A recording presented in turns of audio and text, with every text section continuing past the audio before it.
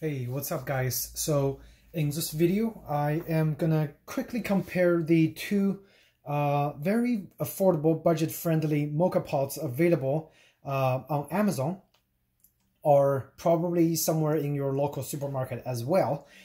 And as you can see on the right side is the Primula 6-cup mocha coffee maker, and on the left is the 12-cup coffee maker, also from the brand called Primula or Primula, whatever you call it. I originally bought this one not long ago, and I started using that. And since right now I just moved to New York area and I'm living with my friends, they also want to try, the coffee that's made from the mocha pot in the morning. So this one unfortunately only makes probably one regular cup of coffee, and so I was looking at alternative options of getting a bigger mocha pot, and I'm glad I did, which they also have the 12-cup option available over here, which as you can see in comparison, it's twice the size of the original 6-cup mocha pot from Primula. And this one is about $14, and this one I think is about $35. I'll actually post the link down in the description so you guys can get one of the correct size if you have a specific need. In terms of performance, the larger 12-cup is takes about twice as long to boil, twice as much coffee. The small pot, when I put it on the electric range, it takes about 4.5 minutes from a cold cup of water to fully boiled and ready to go. And the large 12-cup takes about, I think a little more than 8 minutes. So 8.5 minutes maybe to boil twice as much of the coffee. So I'm gonna open up both of those so you guys can take a look. So in reality, they are exactly the same. Everything is the same. The only difference is the actual size of each components. They are literally twice as, the big one is twice as big as the small one. And this is a portafilter where you put the ground coffee in. And the interesting thing is the diameter of the sprout on the bottom is actually the same, but the size looks slightly different. Not sure if it's going to show up in the video, but the size is slightly different, but the diameter is the same. Okay. And of course the boiling compartment, let you guys take a look.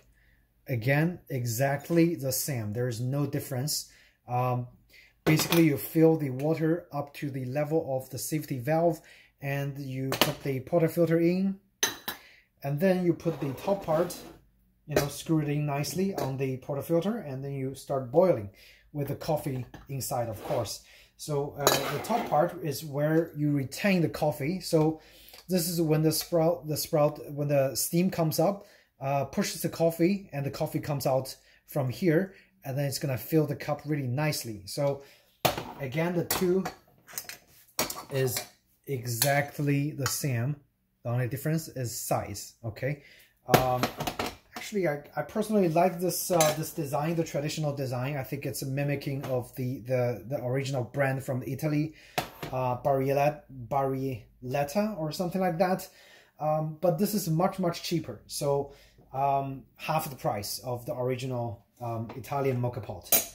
And as you can see on the small pot, my friend already broke the handle. So quick tip is you really need to monitor the boiling time. So set a timer. Once you start your boiling, set the timer to 4 minutes on the range. I use my close to medium high setting.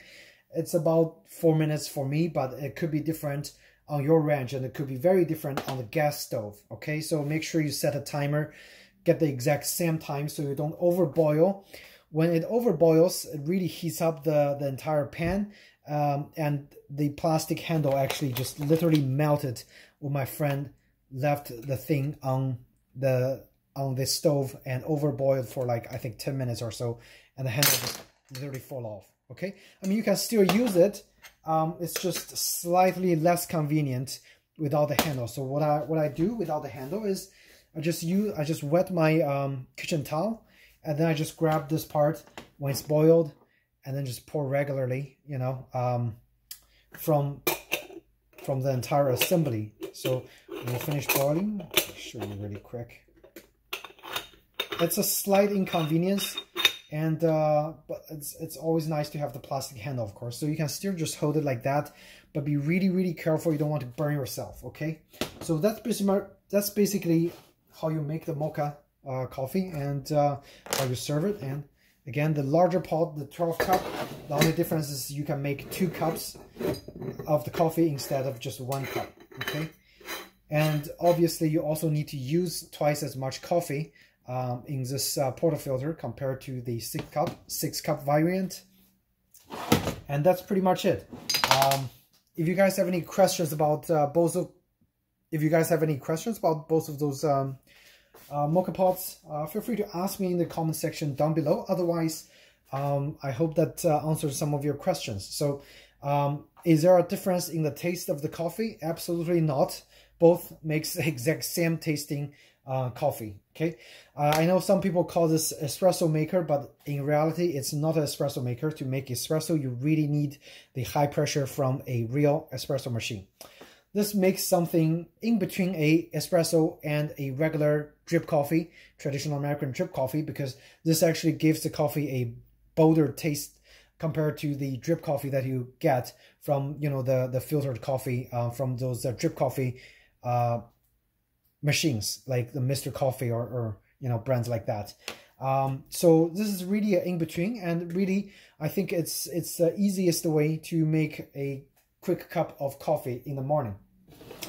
Of course, you can also go French press, which we also have over here. I personally don't really like French press because I think it just makes a messy cup of coffee, and there's just too much grounds in the coffee once you press it in and, you know, you pour the coffee out. Too much grounds left. With the espresso, oh, not the espresso, with the mocha pot, you make a really nice coffee. There are still some fine grounds left, but those grounds actually doesn't bother as much as the more coarse grounds from the French press. Okay, so this is really my least favorite way of making coffee, but this is also probably slightly faster than the mocha pot. Okay, so there are, you know, gains and pros and cons on each of those different kinds of methods. But in my opinion, the mocha pot is really the best way of making a good tasting cup of coffee. Okay, thank you so much, guys, for watching. Make sure you like the video if you found this video helpful. Otherwise, ask me any questions in the comment section down below, and I'll try my best to answer those questions for you guys. So thank you so much again, and see you in my next video. Take care.